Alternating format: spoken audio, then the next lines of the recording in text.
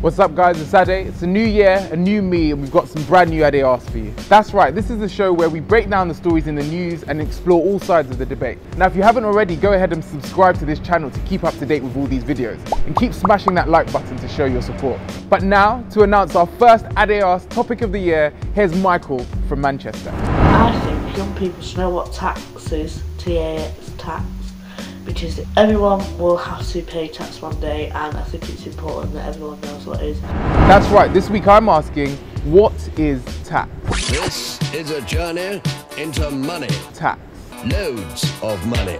There are loads of different types of tax, and some of them are just letters. How many types of tax can I name? But above all, tax is a compulsory contribution to the state through your income, your business, or certain goods, services and transactions. VAT, corporate tax, income tax, stamp duty, right, that's a lot. Tax can be used by a government for certain things. Number one, it can be used to raise money for the government so that they can pay for the provision of public goods and services. In the UK, that's anything from the NHS to state schools to the roads we drive on. Number two, the government can use tax as a deterrent to people purchasing or using certain items. They can make the price of some things like fizzy drinks and cigarettes more expensive so that fewer people buy them and we have a healthier population. Number three, a government can use tax to reduce inequality. A lot of taxes are proportional rather than fixed, which means the amount of money you give to the government is based on your income. What this does is it makes the rich less rich, and the taxes gained can be used to make the poor less poor, resulting in an economically fairer society. Now here comes the contentions with the tax system. People and businesses might be unhappy giving their money to the government when they worked hard to earn it. They call for lower taxes, believing there are more benefits to having richer people and businesses spending their money within an economy rather than taking it away before they have the chance to.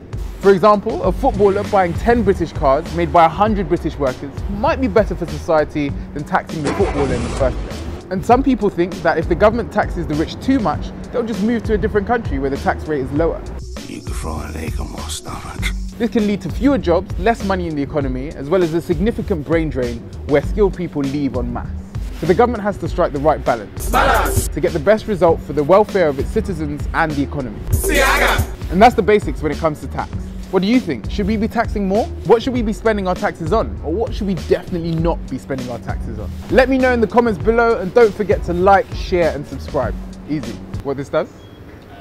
Wait.